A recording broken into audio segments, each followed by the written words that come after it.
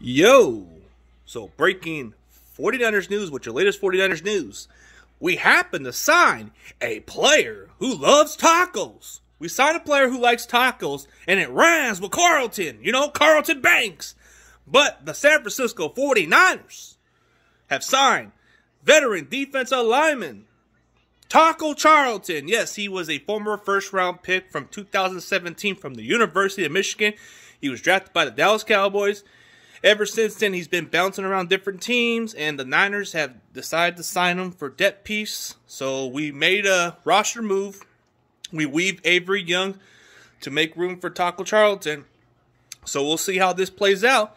But Taco Charlton has been a disappointment coming into the league. Kind of like Khalil and Farrell. They're both kind of the same way. They both haven't panned out for that perspective.